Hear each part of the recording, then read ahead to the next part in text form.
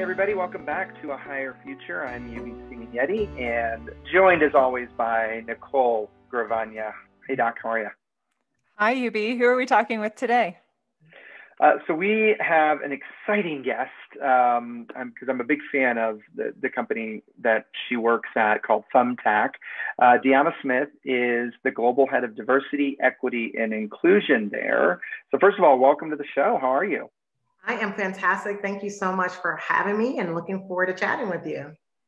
Absolutely. Well, I wanted to kind of kick off with first, for those people who don't know what Thumbtack is, to talk a little bit about that, but also, you know, what I'm really fascinated by is you are really redefining, in my opinion, the role of these global chief diversity, equity, and inclusion officers. And I want to kind of hear about your approach to that because, you know, I think DEI as an industry, right, is sort of undergoing this, I don't know if reckoning is the right word, but a necessary change and shift in perspective.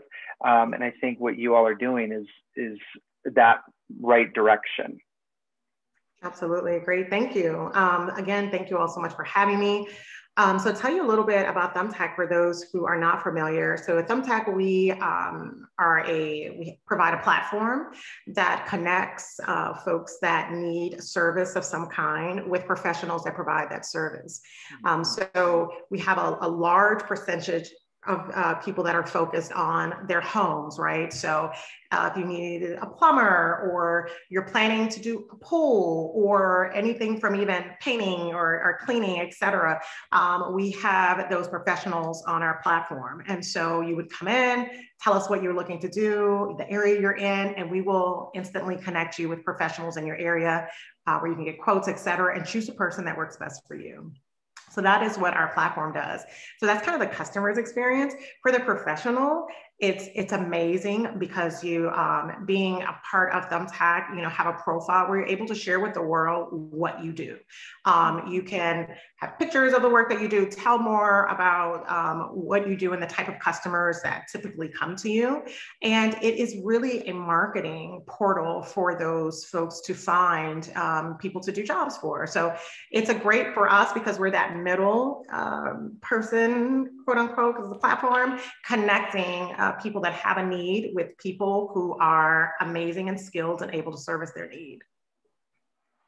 It sounds like you spend a lot of time with folks who have their own businesses that are tradespeople. And it reminds me of a story. I was once working with some folks that were at Yale. And so these are people who were very highly educated, PhDs, and they were really looking at what else they could do with their degrees as opposed to what they could do in academia. And the conversation came up about this one Black man said to me, you know, my grandfather, he knew how to hustle and he knew how to make his own business and sell whatever he needed to sell. He said, are you telling me I need to go back to that? Do I need to learn the hustle? And so it strikes me that you then have probably a lot of perspective on Black folks in America, the middle class, and who is doing this hustle.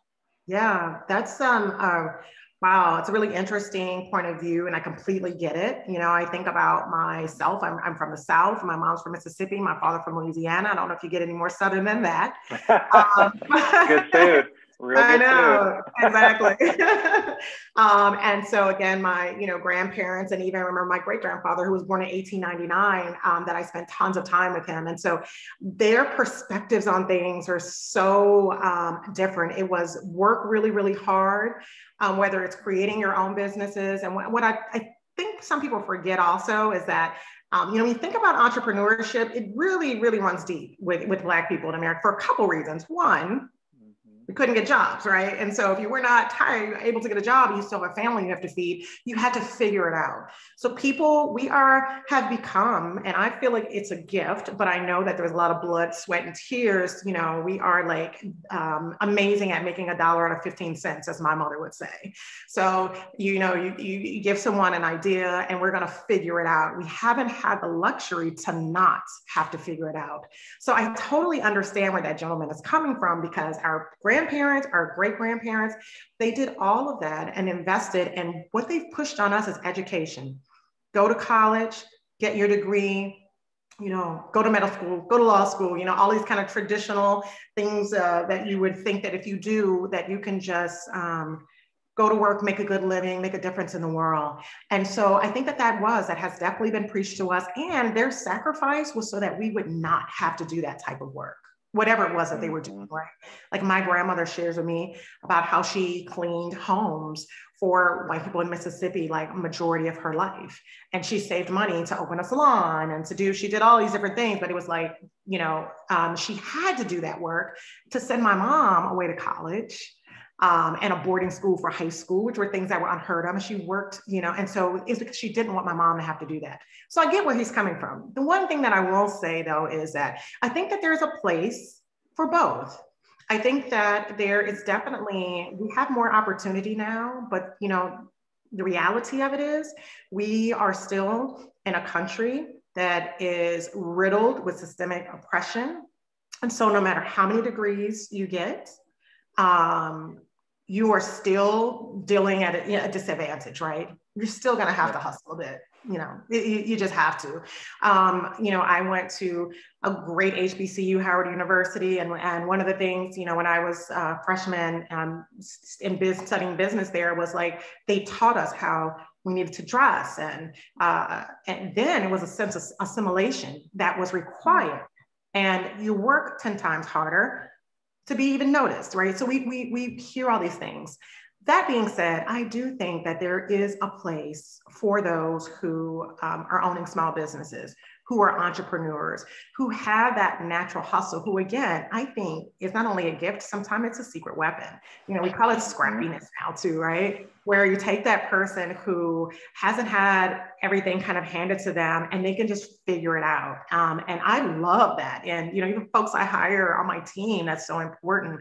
And so I do think that there's a place for that. I'll also say Thumbtack. One of the things that I love and one of the things I was really attracted to when I was deciding to come to Thumbtack was the fact that we are providing a platform and a marketing tool for those hustlers, right? For those folks who are Hispanic, Black, Asian, whatever, who are tradespeople, who some definitely college educated for sure, others who maybe chose a different route. And so we are making it easier, not saying it's easy, but making it easier for them to market their service, to connect with customers. And for me, I think that it's super important when I think about the middle class in America. We have a wealth gap, we know that. And like, we're working hard trying to figure that out. It's kind of hard when you like have worked for 400 or 500 years for free to try to like catch up, right? And in that terms, you have nothing to leave to your, it's a whole other conversation. And I'm sure all of, we could talk about for hours. But what we can do is if we look at the middle class and we look at those skill sets where folks can still make a very livable, decent wage, they're no longer teaching those in the high school. It's even frowned upon sometime.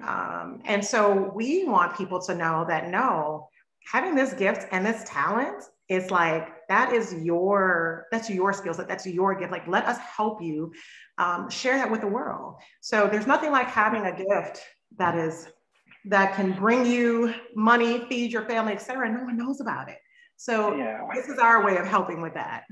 I think it's there's so many things in there to unpack, because there is sort of this shift away from traditional schooling as we know it, right? The 4-year degree, we're kind of shifting back towards these trades, right? Like this non-traditional pathway, which is fascinating. And I hadn't thought about it until you were speaking, but how technology is sort of enabling us to go back that way. And to your point, Thumbtack, having this whole platform, people didn't have that before.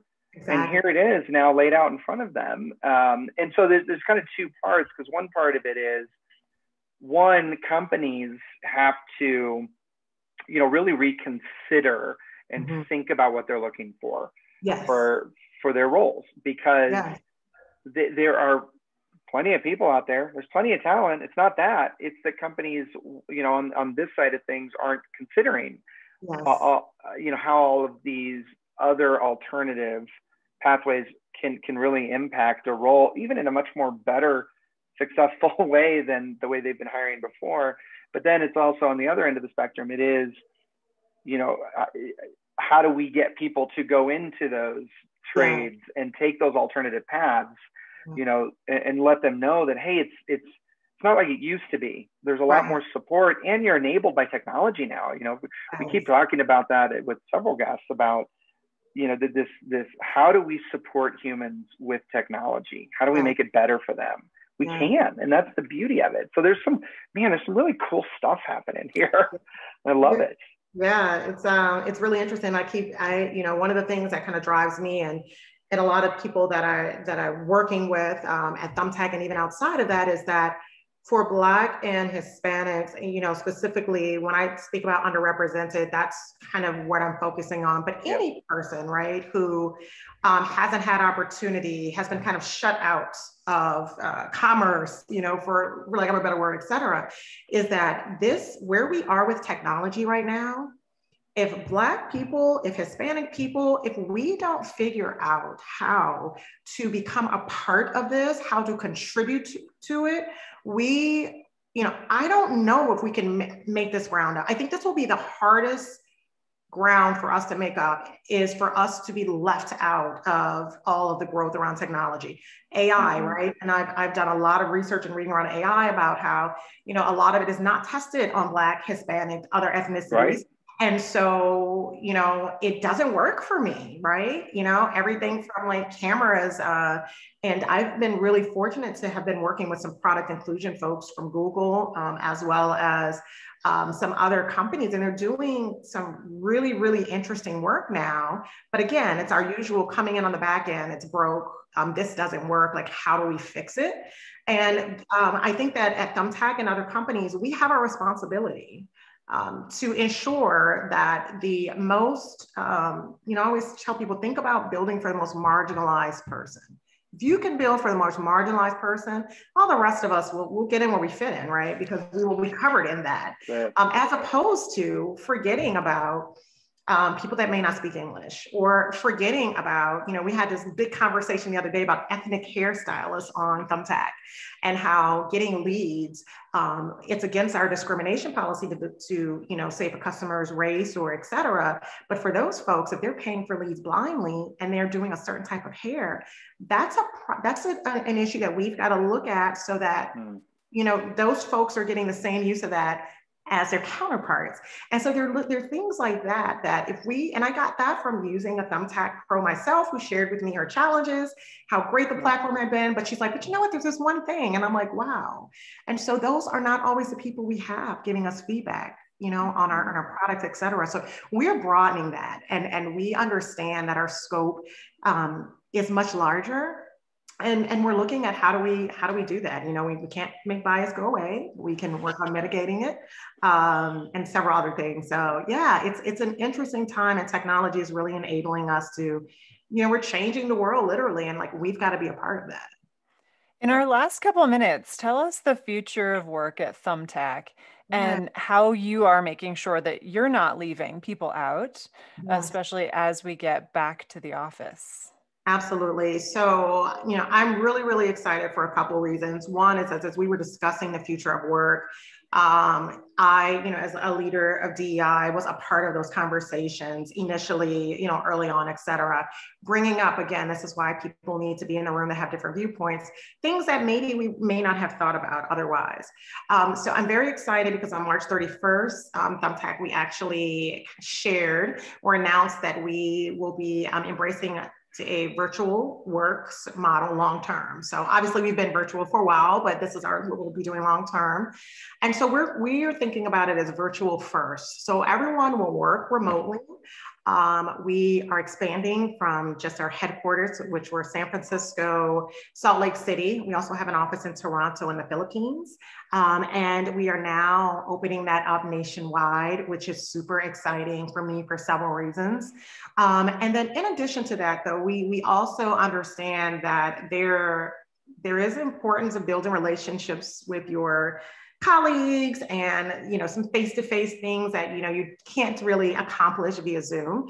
So we are doing an annual multi-day event called Camp Thumbtack every year. We'll bring the entire company together, and we'll use that time for growth opportunities, for product reveals. We're still working on that, but it's going to be a great large event.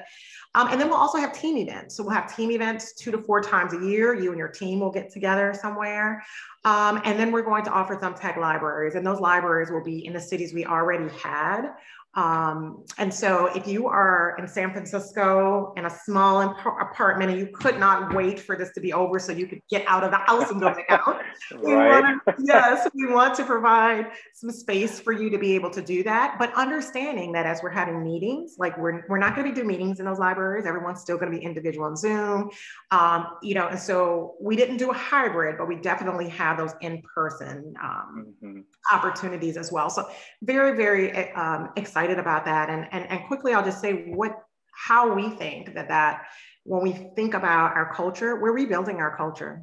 We have to. Our culture was very much built around our beautiful office spaces and our kitchen and all those great things that, especially in the Valley, right, where companies are extraordinary. And so now we are rebuilding our culture. And what's exciting for me is as we're doing that, we're doing it with inclusion on the front end.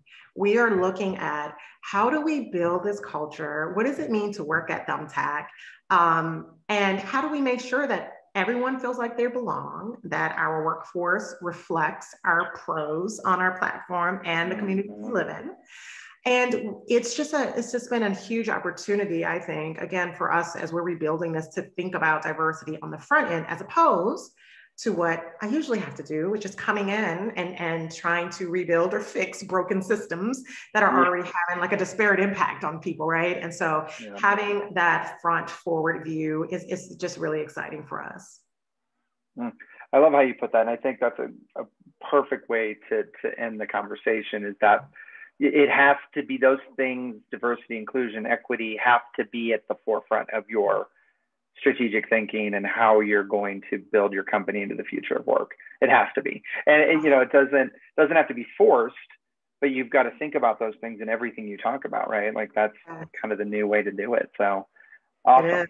Yeah, we are super excited. And I think that, again, just the way we're thinking about diversity and inclusion at Thumbtack in general, it's not just focused on our HR side. We have a more holistic look, right? And so part of that holistic work, a huge part of that is, our future of work and what that looks like. I've become so excited because inclusion now, in those principles we've been working on and my work for so long on how to make people feel belonging, we need that more than ever now that everyone's remote, regardless of whether they're underrepresented, minority, et cetera. So we are being able to use this skill set and this muscle that we've been, already utilizing and looking at how do we help our entire employee base in that way. And so again, just lots of opportunity around what we can do with our people, lots of opportunity around our product moving forward. And then also in our community, we talked about the trades and we talked a bit about folks just having opportunities in the tech industry.